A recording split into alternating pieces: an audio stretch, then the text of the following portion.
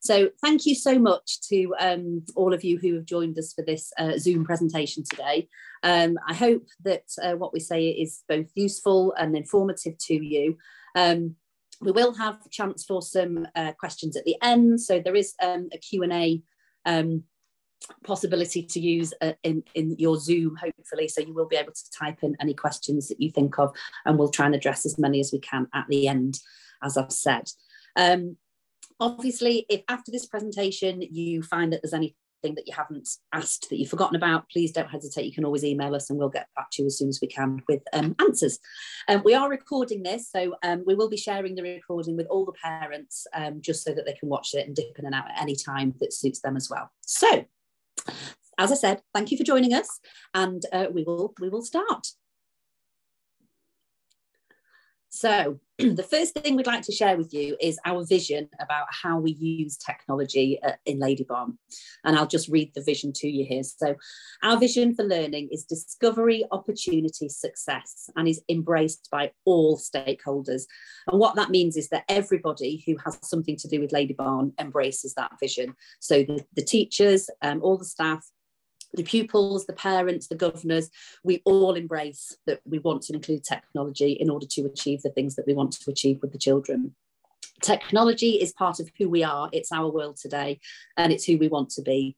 It is readily available to enhance and facilitate all teaching and learning, and is a key enabler for us to be an innovative and forward-thinking school.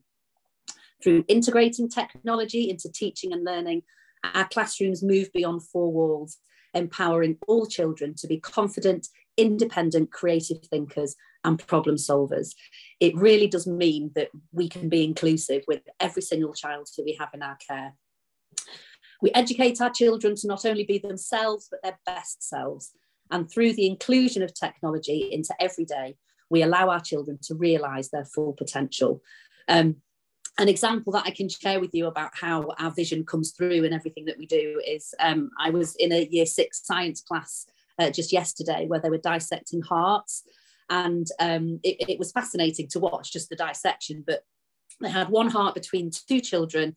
They were dissecting it. They were taking photographs with their iPad of all the different parts of the heart that they could see inside. And then at a later date, they'll be able to take those images and actually use their styluses to label the different parts of the heart. Now, previously to them having iPads, that might have been done on a worksheet. It might have been done on a very plain, boring bit of paper. But now we can actually get the children more involved in using their iPads to enhance the learning. They are absolutely immersed in everything that they do. And that's something that we are absolutely passionate about. We don't just use iPads for the sake of using iPads. We do it because it enhances learning, and it just opens a whole world up for the children and gets them very, very excited about everything that we do. So I'm going to move over to Mr. Earnshaw now, who will just share with you a little video about all the different ways that we use technology in our lessons, and then he'll go on to talk to you a little bit more about all the things that we do to keep the children safe online.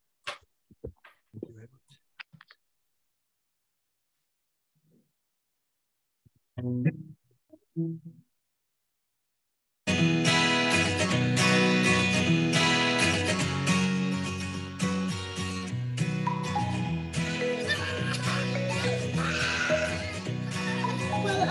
used the flag and I put all of these commands there.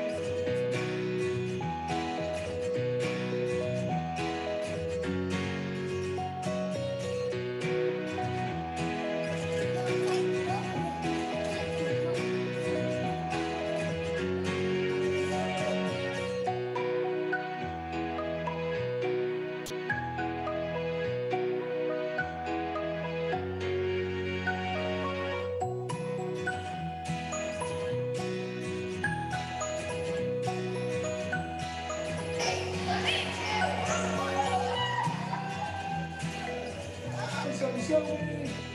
Amazing. Fantastic. Okay, thank you very much. So as you can see there, we do use our iPads to teach in ways that just weren't possible only a few short years ago. Now, if we talk about the impact that they're having, this is one of our TT Rockstars, some data from TT Rockstars, and you can see we had one day, the 7th of October, where 28,000 questions were answered in a day. Now, it sounds like a lot. I mean, it is a lot, but the average time each student spent on that platform was 7 minutes. Now, we did a little bit of maths and we worked out if a teacher was to mark each question in 2 seconds, it would take 15.5 hours of their time to give that feedback, which by using their iPads, they get instant. So the instant feedback is fantastic. And as you can see on the graph in the bottom right, the impact it has on their learning is, well, it's clear to see. So how do we manage 22 children in a classroom, each with an iPad? We certainly don't just go to John Lewis, get an iPad, unwrap it and hand it to the children. There's lots of thought that goes into it, lots of careful planning, and we're very careful with our levels of protection. One of the best tools we use to make sure the children are doing as we want on the iPads is an app called Apple Classroom. Now, this app is installed on all teachers and all teaching assistant devices. And just like you can see here, we have a kind of a grid of all the children in our classes, and we can see exactly what app they're on. In fact, it's developed further.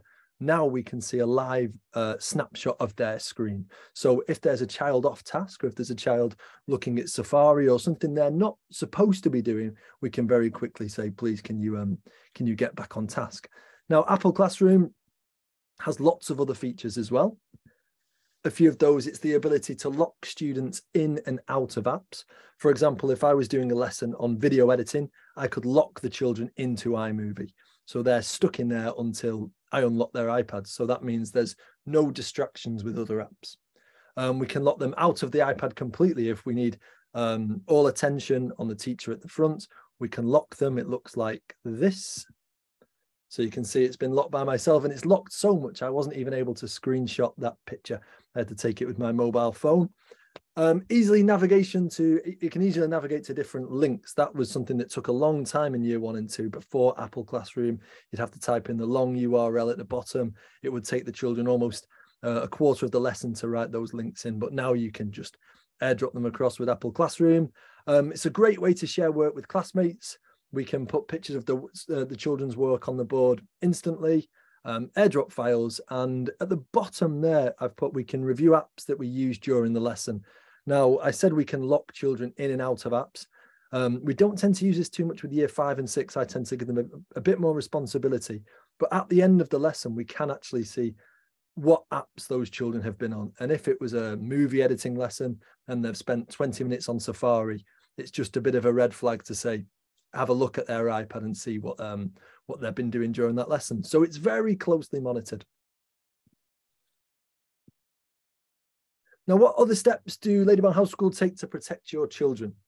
We've got our filtering system. We've had the Meraki filtering system for years. This is the one we had before iPads were introduced, and it's the one that protects the whole network, really. Staff computers, staff devices, staff phones, the children's devices. It's kind of our base layer of filtering. Next, we've got Jamf, which is a management tool which we use the added restrictions. So by using Jamf, we can ensure that the children only have access to apps that we choose for them to have access to. We've also been able to not allow the children to delete their browsing history. So it's not possible for children to delete what they browse. They're not able to open incognito or private windows. Everything the children do on those iPads, we can see. We've also been able to use Jamf to block YouTube. Now, it's not just blocked in school, it's blocked at home. The time limit, every child in the school has a time limit on their device, which means it should go off at 7 o'clock or 8 o'clock at night, depending if they're in infants or juniors. And it won't come on again until 7 o'clock in the morning. It will be absolutely useless between those hours. Jamf Parent, I'm going to talk a little bit about Jamf Parent a little bit later on, but that's a new thing we've got that's extremely exciting. And like I said, YouTube, we've been able to completely remove all child access to YouTube. Now, there's some fantastic educational resources on YouTube which staff still have access to. Did you want to mention anything about those, Mr. Kingdom? Yeah, thank you, Mr. Earnshaw. Good afternoon, everybody. Thanks for joining us. You'll appreciate that over the last couple of years, particularly here at school, we've done a lot of work in terms of developing the IT. And one of our overriding concerns within that, besides providing a really exciting experience for your children, is to make sure that they stay safe. And so as we've developed the provision of IT, we've tried to stay ahead in terms of online safety. And we've moved really from the very early days where teachers will observe carefully what's on the screens, which they still do, to having more monitoring solutions which are becoming available, the sort of things that Mr. Earnshaw has talked about. And it comes into our sort of broader remit, really, of safeguarding children and looking after them in the broadest sense. I would say, of course, and you'll appreciate that it's not a perfect world, and that we have careful procedures in place for members of staff and adults at the school if they see anything that concerns them in any way. And also the same for children, that they're clear about who they can speak to if that happens. Unfortunately, we've, really to speak of, not had anything of great concern. But it's we have seen the system working on occasions, which has been good. And I'd encourage you at home as well to kind of develop that sort of, I'm sure you have, that sort of open dialogue and open conversation about what children do on computers. We tend to not to blame children for what is on the computers, and that way we find that we can find out from them if there's something appeared on a screen that shouldn't have done. Thank you, Mr. Earnshaw. Yeah, so like Mr. Kingdom says, we've got 5 or 6, or we're constantly looking at ways to improve the security of our iPads, but there's no perfect solution, which is why arguably the most important tool we have is the education of the children. We spend a lot of time, not just in computer lessons, but across the whole curriculum, talking about the importance of online safety and educating the children on what to do if they see something online that makes them feel worried, scared, or sad, how they can identify a trusted grown-up and the steps they need to take to become a good citizen online. Now, the one in the bottom left, the kind of robots, they are from Be Internet Legends, which is a scheme where there's 5 different strands. So you can see there, that's the type of things we were covering in our online safety lessons. So I'll just give you a second to read those. We talk about how to be a positive influence online, how to make a positive impact. We look at secure websites, where to share your personal information, where to share your personal details. So it's moved on a long way from just not talking to strangers online. Of course, that's still important, but we talk about lots of other things as well.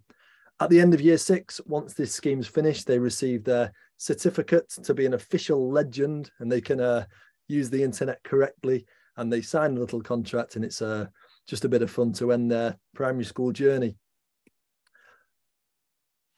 On the bottom, your children will recognize some of these characters. There's lots of fantastic clips. There's Jessie and Friends, as you can see on the right, and there's a play, like, share there, which again, we watch these children get themselves in a bit of a predicament, and we can pause and talk about what they should do in those situations.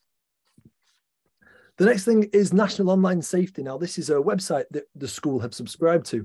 We're actually a National Online Safety accredited school, which means that all of our staff have access to this portal, and we've trained on here. Now, this is what it looks like. There's lots of courses, there's lots of explainer videos. This is aimed for parents of children from 3 to 18. So it really does tick every box. The guides are fantastic. There seems to be another app popping up every single week. So the guides look like this. It's 1 page, lots and lots of information. But you can see the one on the right is about Roblox, tells you the threats. The one on the left is about the new FIFA that's been released, tells you things to look out for and just how to implement it safely in your house. There's a QR code at the end of this presentation, and we're also going to email it out tomorrow morning, which will have a link where you can subscribe to our Lady Barn House School National Online Safety Platform. Like I say, it's aimed for children 3 to 18, so there is, it goes above primary school level, or what would hope to be primary school level. So if you do have older children, feel free to have a look on there as well. Mr. Kingdom, do you want to talk us through this one? Yes, thank you. I'm sure probably like members of staff here that you at home use some of the big search engines frequently, maybe all the time, such as Google. But I wonder if you were aware that most of those search engines have settings that you can use to make them into what's often termed safe search. And generally, it's a fairly easy process if you look on the main screen.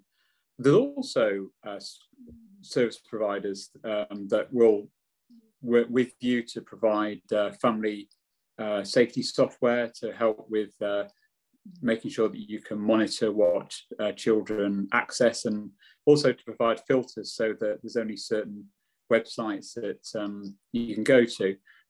When you have had your internet service provider, start your contract, you will have been given that information, or certainly if you've done that quite recently. If you haven't, then generally it's a fairly easy task to ring up the helpline for the internet provider or go to their homepage, and they should provide you with software that will kind of sit on top of the software that is there that develops or provides your internet connection. Also worth mentioning is a company called Squiggle. This is a search engine which is specifically for children. It's really good. It's a nice interface that you can use.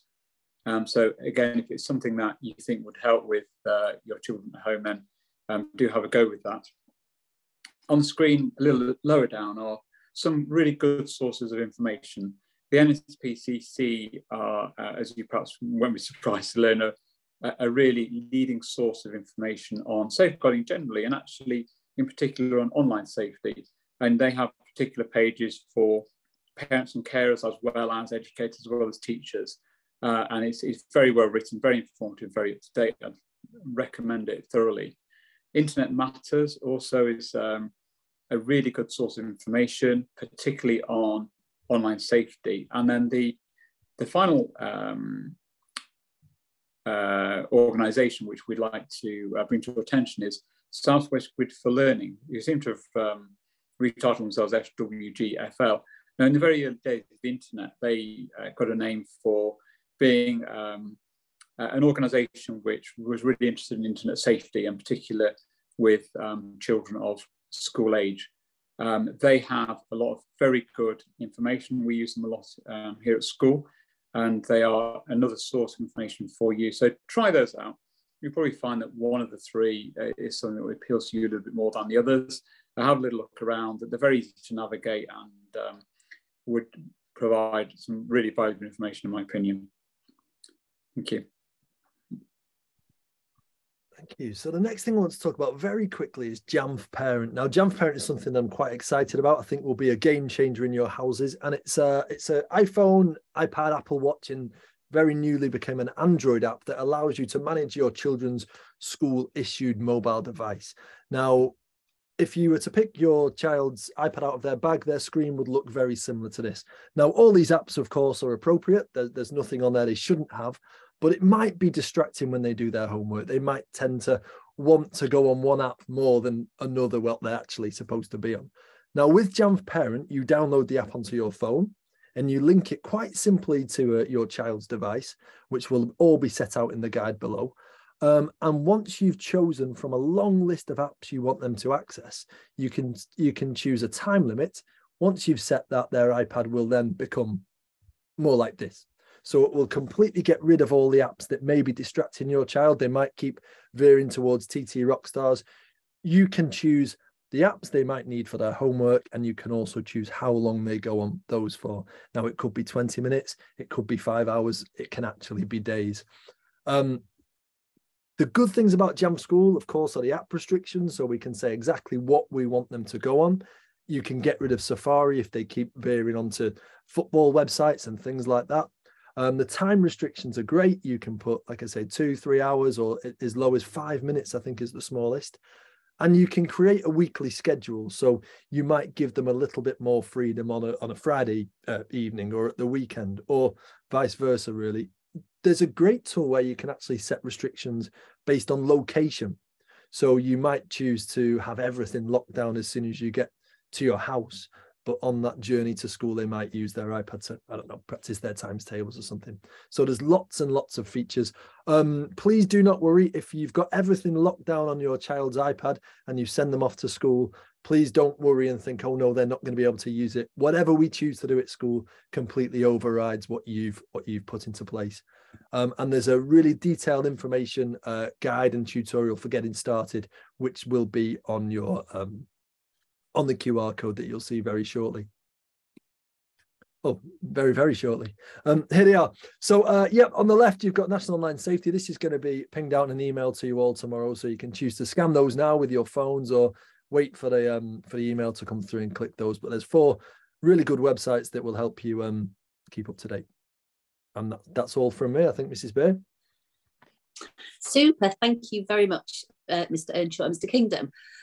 So I hope that's been informative for you and interesting for you to hear all the different things that we have in place to keep your children safe, but also you've got a quick glimpse of all the exciting ways that we do bring their learning to life throughout all the different curriculum subjects that we teach at Lady Balm.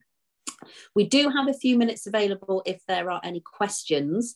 So I think you should be able to type in at possibly the top of your screen. There might be a little Q&A button. So if you want to click on there, anything that you want to ask, if you just type it in and we will try and respond to it if we can.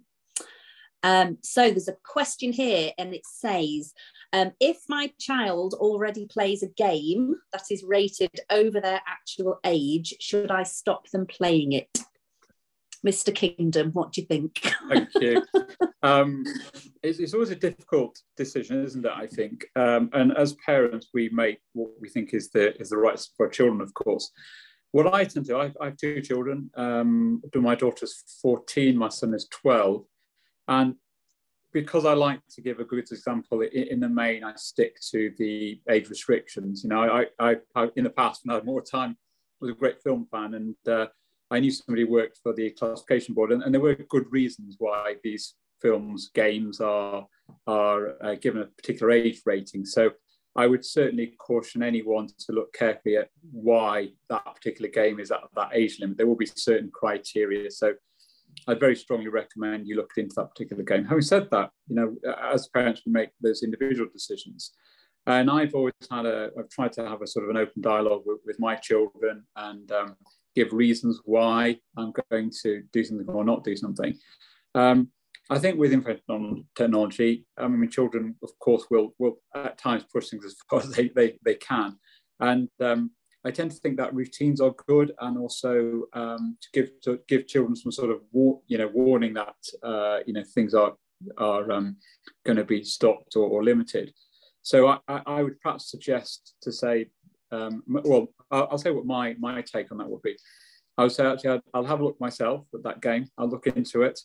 And if I think it's not really appropriate, then, you know, it will have to be a case of waiting. And I base it, I think, on, you know, your own knowledge. So it's a good thing to say, actually, this game's got some content which is, you know, and you can put it in whatever terms are appropriate for your children. And if need be, to say, look, you know, it's not really appropriate. You know, I've looked into it. Here's some alternatives. You know, that's I think probably a good strategy, because you know, children are going to want to push things, aren't they, in the main, and you may find around the corner there's a few more games lining up. So you know, for what it's worth, I know being a parent is not the easiest thing, but that would be my advice on that. Could I just add very quickly that the National Online Safety Platform, those guides I showed before, they are fantastic. They seem to have hundreds of different games. So like I showed before, you can see at a glance. Now they're actually created by gaming journalists. They're not written by someone who's got a bee in a bonnet who hates computer games. So they're very kind of impartial and will give you a good idea of the threats to look out for. Thank you. There's another question here. Where would you suggest children use the iPads at home? So I think I can answer that one.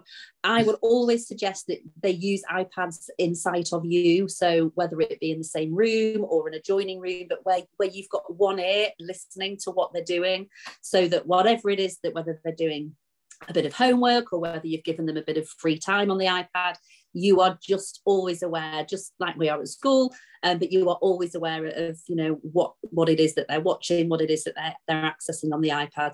I would certainly never, ever recommend that you let your child use their iPad alone in their bedroom, for example. It's always, you know, important that you've always got that ear just to check that they are doing something safe. Next question is, are the children allowed free play on the iPads in school? So the answer to that is usually no. We use them as a bit like a pencil case. We use them as a learning tool. Sometimes we will use them if we think it will enhance the learning of the lesson. Other times we might not use them in the lesson at all. Very occasionally, if a child has finished their set work for that lesson and there's just a couple of minutes left until the end of the lesson, we might say, oh, I tell you what, then pop onto TT Rockstars for the last sort of 3 or 4 minutes, or potentially go onto Reading Eggs and do a little bit of the next lesson. And we might give them very occasionally the odd choice in that manner, but we don't usually just let them use it. For example, at home time, we wouldn't let the children go on them at home time as a bit of free choice. I can't see any more questions coming through at the moment, so hopefully we have answered everything for you there.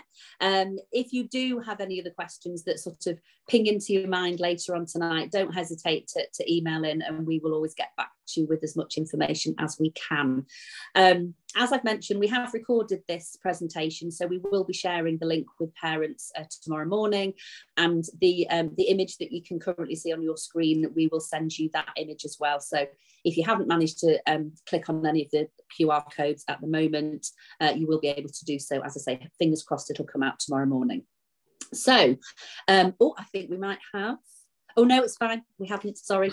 Thank you so much for joining us. Have a lovely evening, and we won't see you now because obviously it's a training day for the teachers tomorrow. So have a fantastic, fantastic half term. We do hope you get lots of relaxation time and spending some wonderful time with your wonderful children. And we will see you again on the 31st of October.